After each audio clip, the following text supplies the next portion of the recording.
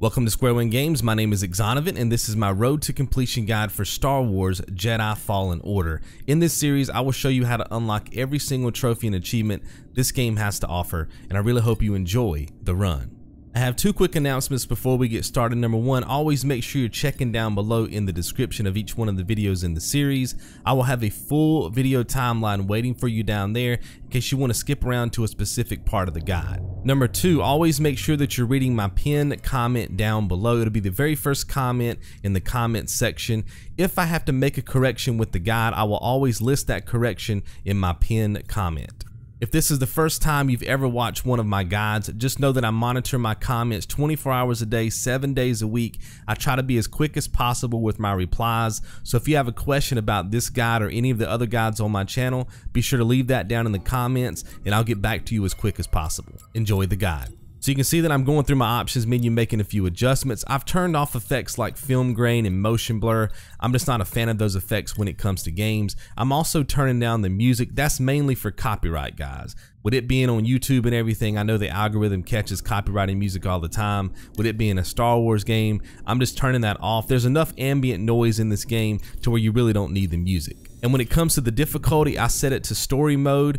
There is no trophy for completing this game on the hardest difficulty, so depending on how long you want this experience to be for you will determine which difficulty you want to use. I would highly encourage you guys to set it to story mode if you want to make this trophy hunt as efficient as possible. So this is the first area of the game. It's called the Shipbreaking Yard. It serves as your tutorial. You're going to learn how to jump and climb and use the Force and stuff like that. Basically, if you've played Uncharted, Tomb Raider, even games like God of War, you're going to be very familiar with the control scheme for this game. And that's the perfect segue into the first aspect of this game that I want to cover with you guys. There are a ton of collectibles. So if you've played games like Tomb Raider and God of War, maybe you love the action, you love the story, but you hate the fact that you have to grind through all these collectibles to get your platinum or your 1,000 gamer score points, this may not be the game for you. Now with that said, I have routed the collectibles into the guide to make it as streamlined as possible. So even if you're not a fan of collectibles when it comes to games, this will not be a long experience for you guys as long as you follow my guide. My total time to get my platinum in this game was 14 hours and 4 minutes, and that included the cutscenes. So if you follow my guide step by step, this is a game that you can knock out on a weekend, even if you're not a fan of all those collectibles. Another aspect of this game that might upset some of you is the fact that you cannot fast travel. There are meditation spots along the way where you can rest and respawn enemies, very similar to a game like Dark Souls. You just can't fast travel in between those meditation spots.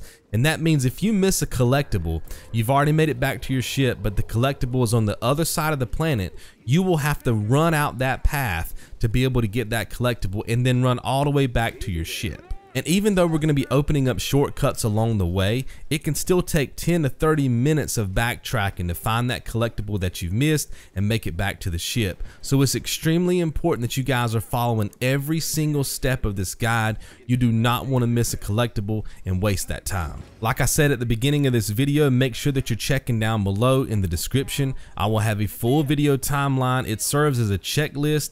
Make sure that you guys have everything on that list before you move on to the next episode. For those of you that support me on Patreon, your RTC visual guide and workbook are already available, so you guys can use that for your checklist.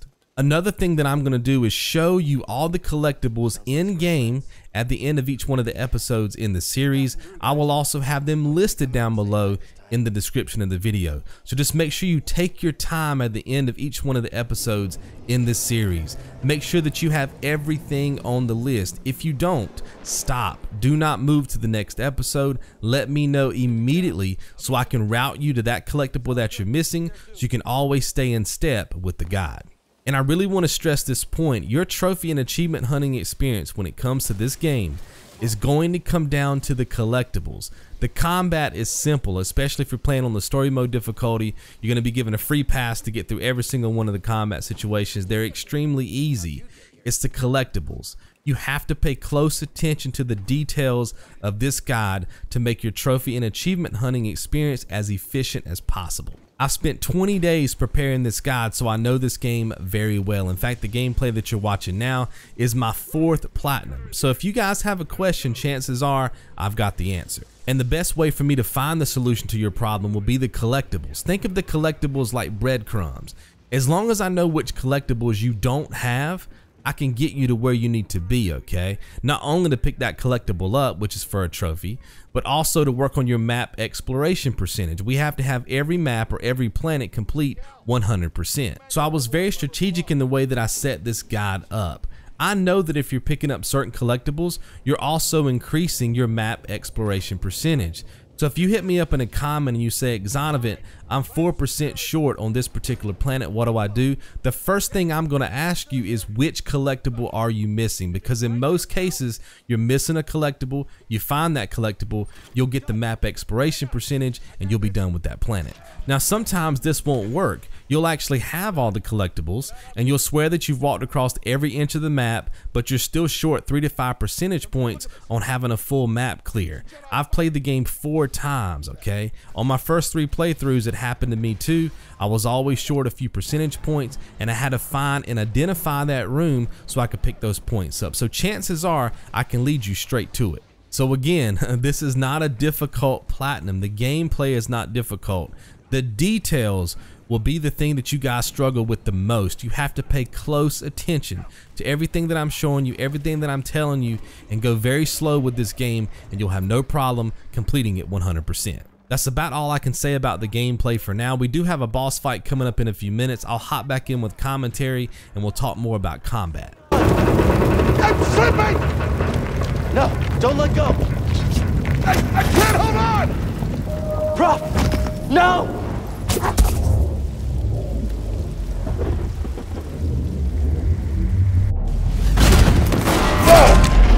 You okay, bro? I'm all right.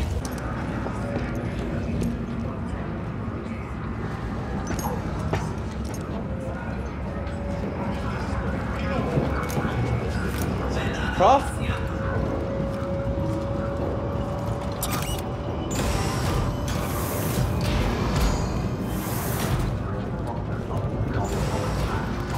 Prof, wait up.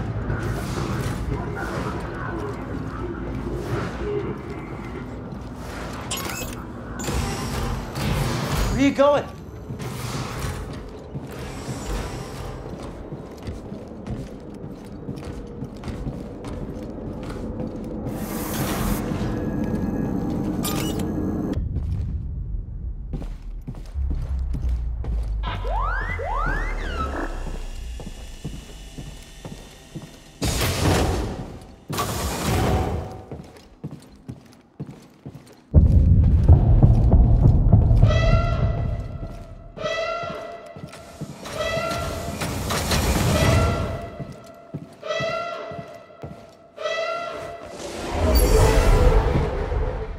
How'd you get here? Easy now. Got a stowaway. Hey, you don't need to call this in. Shouldn't have come here. You hear that over the comm? A Jedi? Stay sharp. They won't get past us. It's a traitor. Blast them.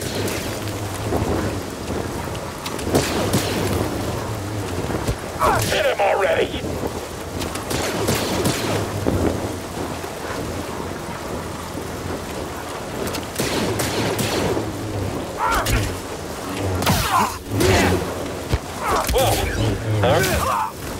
Kill the intruder. Contact confirmed. Shoot to kill.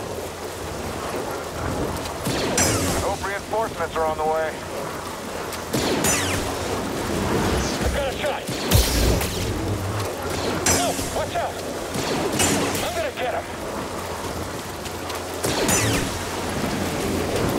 I've sealed the cargo door. Jedi!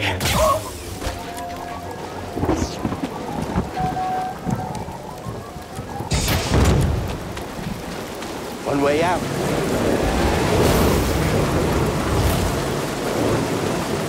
Gotta keep moving.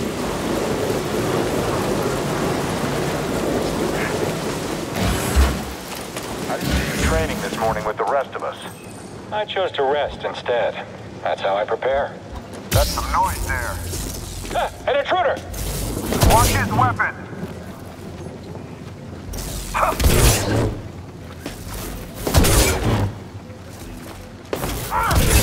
I could take him myself.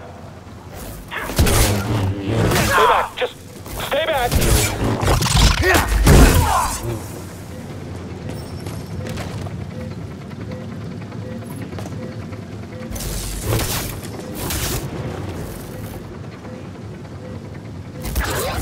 Target is quick.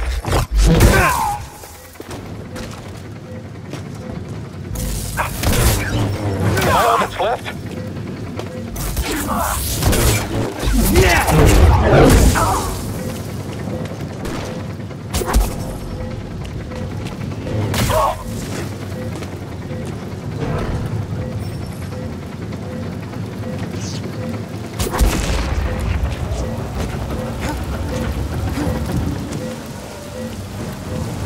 This'll be fun.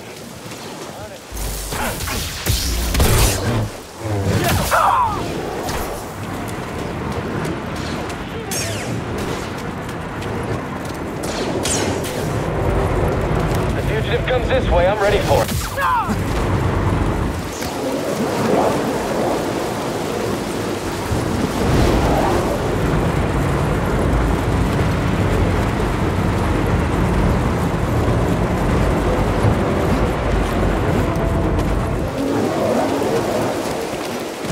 Adversary inbound.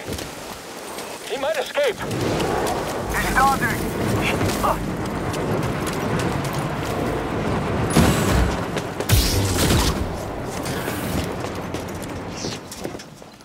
Gets to the front, stops the train.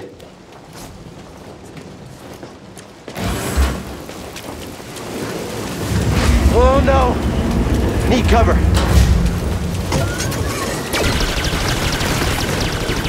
Now.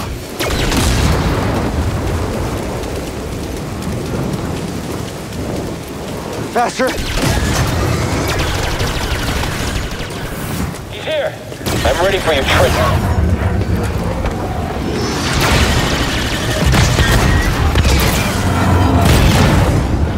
He shot the coupling out.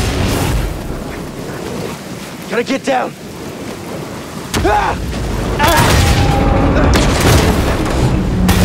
No, no, no!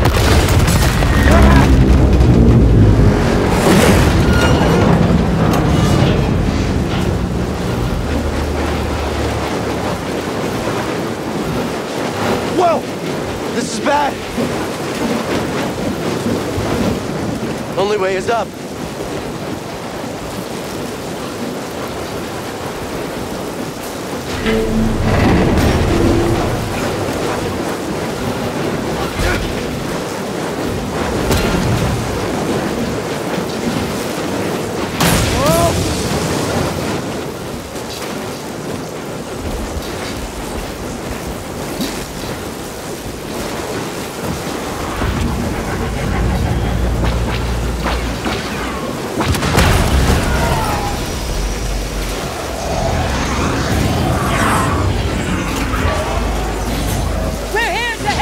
Who are you?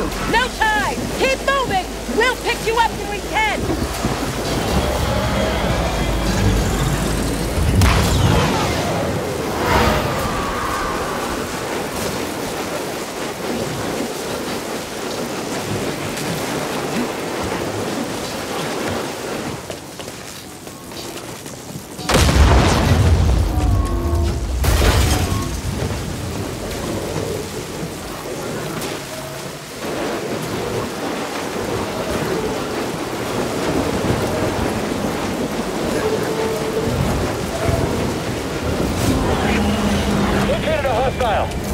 Let's take him on. You see something?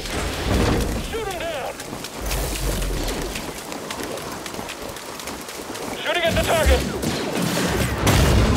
What now? Come on, let's go. Can't match us.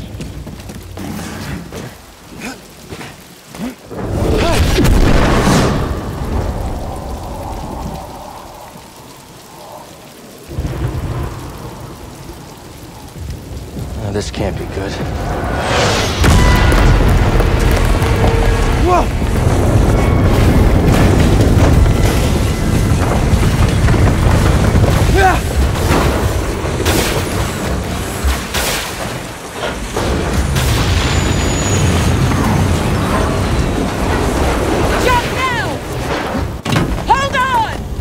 So the combat in this game is extremely easy on story mode difficulty, okay? I'm gonna show you a strategy here in a few seconds. You can keep this strategy up for the entire game and it will take you through like 95% of every combat sequence, every boss fight with no problem. So all we have to do is press R1 on our controller to slow the enemy down. Then we're gonna run in there, get a few cheap shots, backflip out of the way, wait for our force meter, which is at the bottom of the screen, to replenish so that we can use force slow again. Now the trick is to not get greedy. You only want to hit one time and then backflip out of the way. Now granted, if you guys are playing on the story mode difficulty, which is what you're seeing now, you could swing a lot more times and get away with it. But I'm trying to show you guys the safest way to get through these combat situations, and one swing is good enough to do some damage, then keep you guys safe at the same time. Remember, you can only use your force powers when the meter at the bottom of the screen is full enough. See how it's empty now? Now it's gonna start replenishing. Boom, it turns that bright teal color. When you see that, you can use force slow by hitting R1, go in there and get those hits, backflip out of the way, rinse and repeat until you defeat the enemy.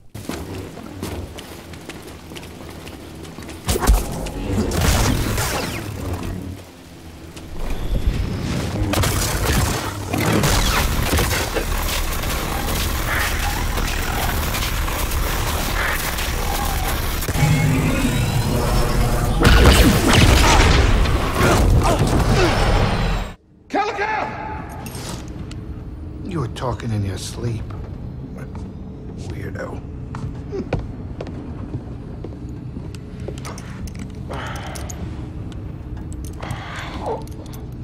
After you board the ship, you'll get the trophy, the MANTIS. That'll pop on screen in just a second. Then I want you to head to the front and talk to Grease, then play the musical instrument. After that, we'll be taken to the planet Bogano and we can start exploring.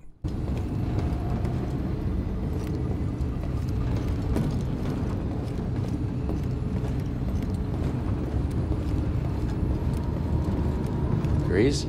Not now. I got work to do.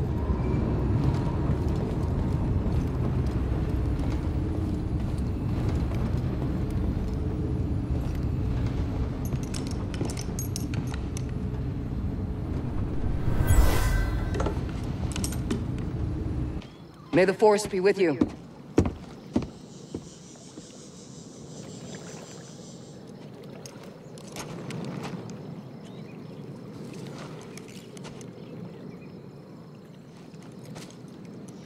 So the first thing that I want you to notice is the bar that's filling up at the top of the screen. You can see that once it filled up all the way, we picked up a skill point.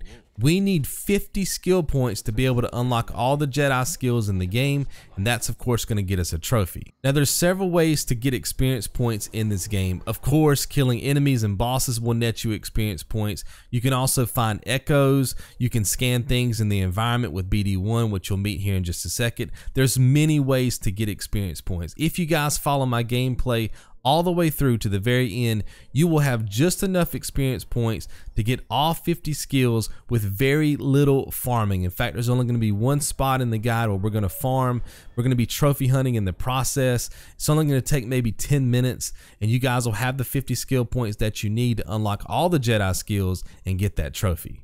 Now, as part of our tutorial, the game forces us to pick up our first skill called Overhead Slash, so make sure that you grab that. That'll leave you with 0 skill points, and as soon as you exit the meditation spot, you'll meet BD1.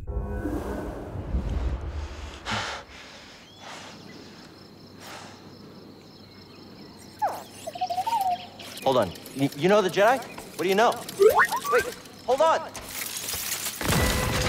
So like I was telling you before, we have to explore every one of the planets 100% to be able to pop a trophy. And the way that we keep track of that is BD1's Holomap. Now you'll be given a few tutorials while you're here on Bogano that will teach you how to use and read the Holomap. I do not like the Holomap, so I'm not going to be showing you the Holomap for the majority of the rest of this guide. Now to some of you, that's going to make you extremely annoyed, but trust me, the Holomap is very confusing once you get on planets like Zepho and stuff like that. It will be more confusing for me to pull that guide up every 5 seconds to show you where I am than for you guys to just follow the gameplay, okay? Navigate using the gameplay that I'm showing you guys. Trust me, that is a much better experience than trying to follow this Holomap. Now there will be times where I pull the Holomap up. Anytime you see me pull the Holomap up, I am wanting you to look at the map exploration percentage in the bottom left hand side of the screen. You can't see it on this Holomap now because this is just part 1 of the tutorial, but in a few seconds you guys will get another tutorial and you'll be able to see that map exploration percentage, the number of chests you have, and the number of secrets that you found. I'll talk more about that once we get to the next Holomap tutorial, but for now I want you guys to just follow my gameplay. If you look in the bottom left hand side of the screen, you'll see that bar. There's no number to the left of that bar. Once we pick up our stem from BD1, it'll have a 2 by it that lets you know that you have 2 stems. That's basically how you heal in the game. All you have to do is press down on the D-pad. You can heal yourself at any time. We have to collect 10 total stems in the game to be able to pop a trophy.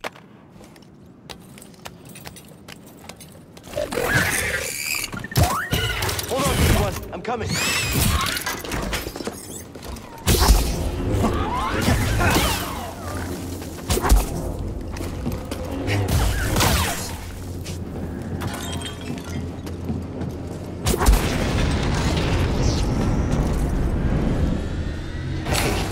That was pretty brave.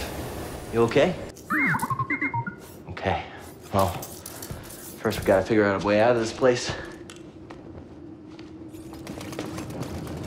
BD, that's a little small for me. Don't worry, I'll find my own way out. Tight fit, but this should work.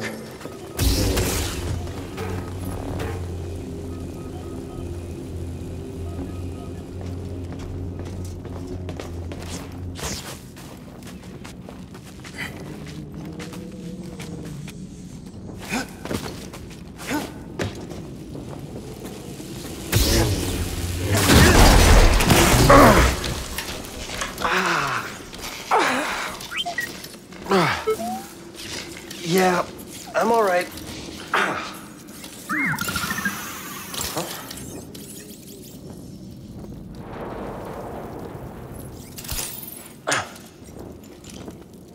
Healing stem. You're full of surprises.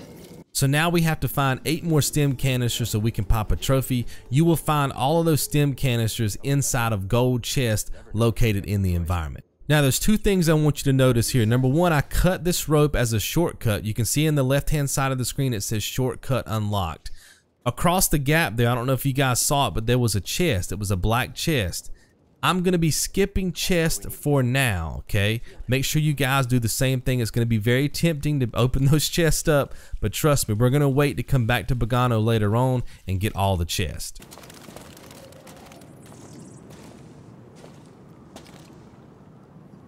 So this is the second Holomap tutorial that I was telling you guys about. It's just going to show you here the difference between block paths and available paths. Obviously the block paths are red, the available paths are green. If you guys are coming up short on your exploration percentage and we can't pinpoint it down to a collectible that you're missing, the next step is going to be to find out if you have a red block path on your Holomap. If you do, then that's where you need to go to be able to pick up that percentage that you need to fully explore that planet. If you pause the video right now, you'll see in the bottom left hand side of the screen it said abandoned workshop. It had the exploration percentage, the number of chests, and the secrets. In the top left, it said Bogano, which is the entire planet, and then it had the chests and the secrets. So you have 2 things that you can look at. The top left represents the entire planet. The bottom left is the current area that you're in. So anytime you see me pull up a Holomap for the rest of this guide, I want you focused on the bottom left hand side of the screen. I want you focused on the exploration percentage. So what I'll do is I'll pull up a Holomap. It might say 20%, and then I'll walk into an area, and then I'll pull the Holomap up again. Well, then it might say 25%. And that's what I want you focused on, because there's going to be certain parts of this guide where I'm not doing commentary, but I'm pulling up a Holomap, and I want you to know what to focus on when that time comes. Now, there's 2 key things happening right now. Number 1, I'm scanning the Kalpi seed. You can see that, new terrarium seed acquired.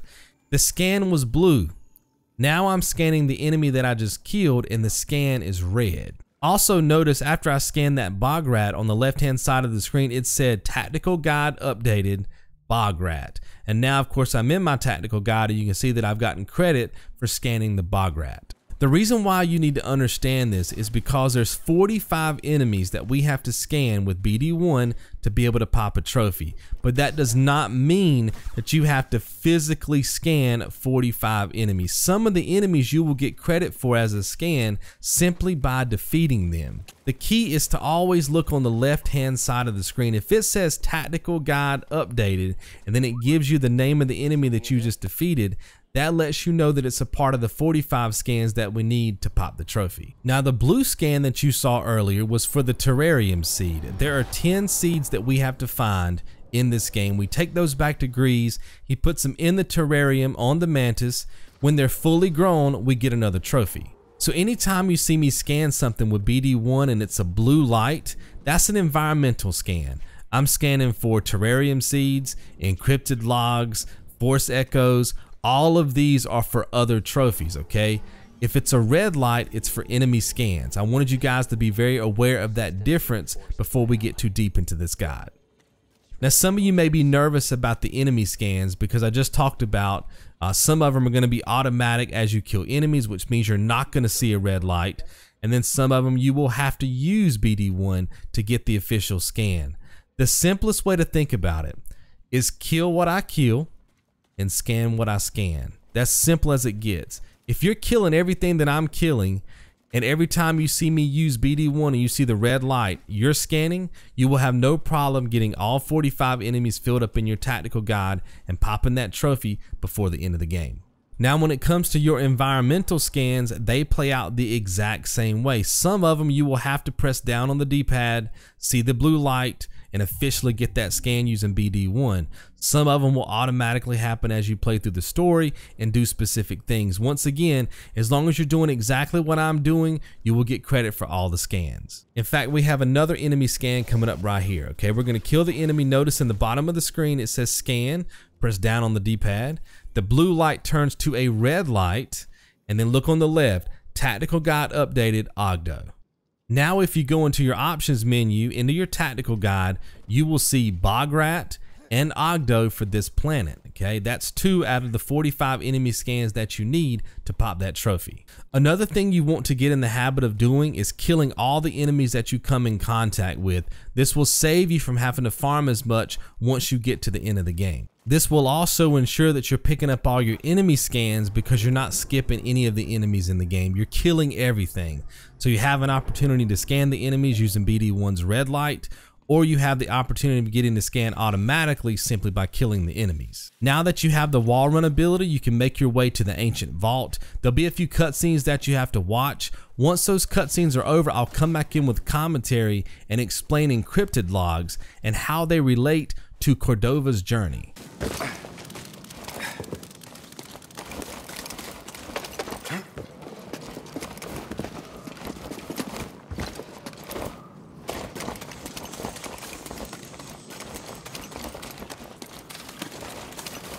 Racy there?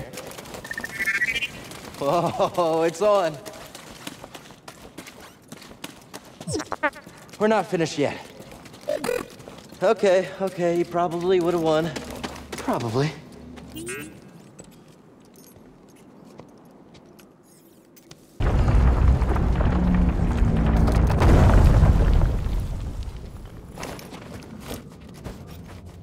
Amazing.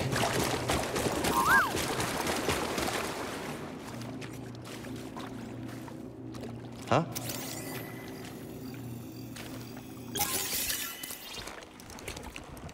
You all right, BD? Hey, you want to meet some, friends? Now, a few things happen here, and I want you to notice these. Number 1, you're going to open up a new destination called Zepho. That's a new planet that we can explore. You're going to get a trophy a long time ago, but keep looking on the left-hand side of the screen. It's going to say multiple entries. It's super quick because I have a cut here where I'm outside at the meditation point. I've just set up a save. Basically, anytime you guys hit a meditation point and you hit square, you're setting up a save. Okay, so make sure you set up a save there and then follow the gameplay. But let's talk about what it means when it says multiple entries. So you just got credit from multiple entries at once, and instead of the game listing them out for you individually, it just gave you a generic notification that said multiple entries. And this is where things get very confusing. If you go into the timestamps of this video, you'll see that at the 28-minute 52-second mark, I had you guys getting credit for a log, Secrets of the Vault. You did get credit for that. It just didn't show up on screen because remember, we also unlocked Zepho, and that was a data point. So you got credit for both of those at the same time. So that's where the confusion might set in, okay?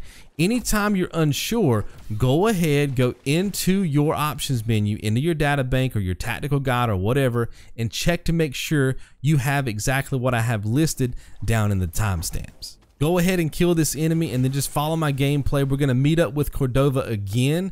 We're gonna get credit for another log. This one's called Discovering Dathomir. There are a total of 19 encrypted logs that we have to find in this game. Once we find them all, we'll get credit for another trophy.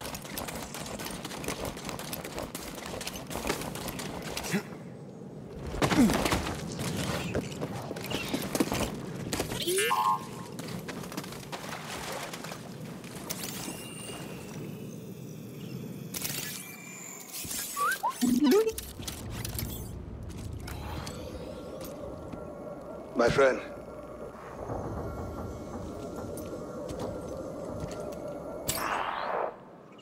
Now notice what happens here. Keep looking on the left hand side of the screen. Databank updated, Cordova log, discovering Dathomir. See, that time it listed it specifically because we only had one entry to deal with.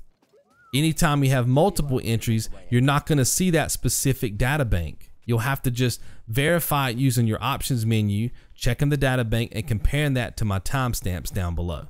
Go ahead and run back to the ship. There'll be a few cutscenes that you have to watch. After the cutscenes are over, I'll come back in with a commentary and we'll go through our episode checklist.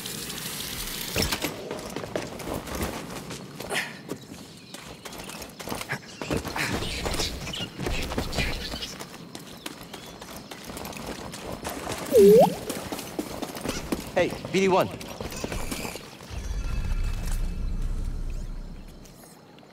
You passed the test. We're in. Dathomir or Zepho. It's your choice.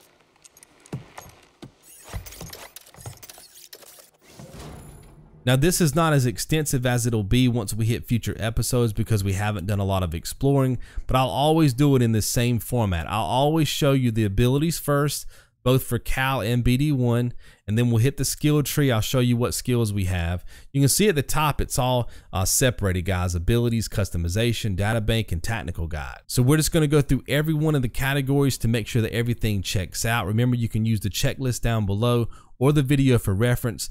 Once you have everything that I have, travel over to Dathomir and set up a save on the Mantis. I'll show you that in the gameplay. I'll meet up with you guys in episode 2. We're going to pick up the double-bladed lightsaber on Dathomir. Hopefully you guys have enjoyed the very first episode in the series. I'll see you in the next one. Be good.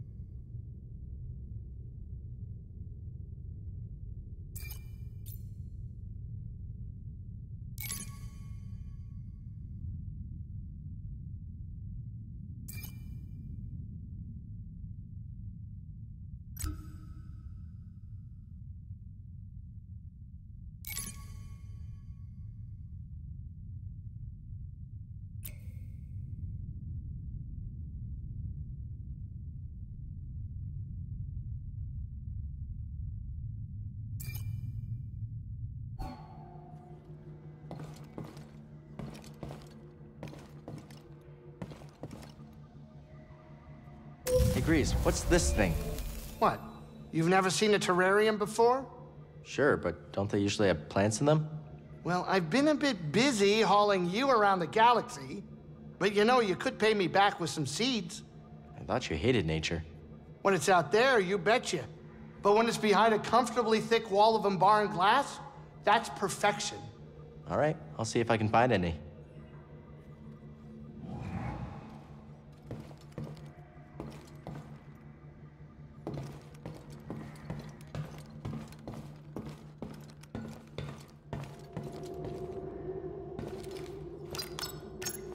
Where are we headed?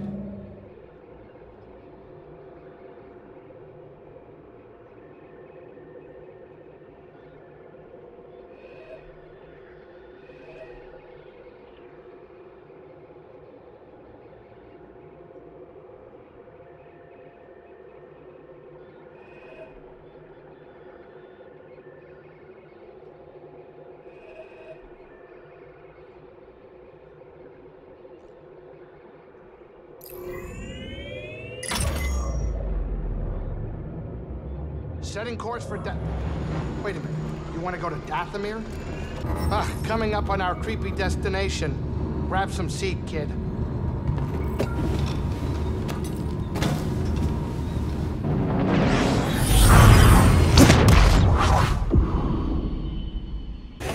Cal, be careful here.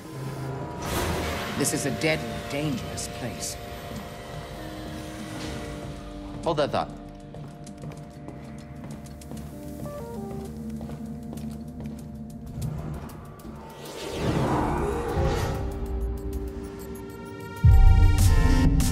If you enjoy my videos and would like to support my work, you can do so at Patreon. I offer a ton of rewards from behind the scenes coverage, RTC visual guides and workbooks, even early video access. Monthly pledges start at $1 a month, and for those of you who support me already, I greatly appreciate it.